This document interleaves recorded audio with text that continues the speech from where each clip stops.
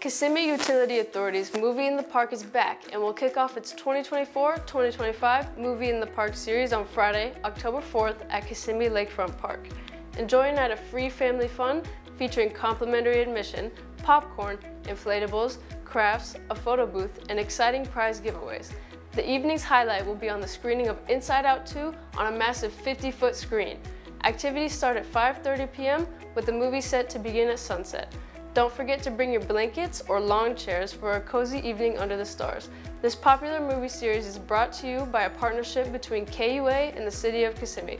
This is Nelly with Positively Osceola, and along with the community, we're making a positive difference in and around Osceola County.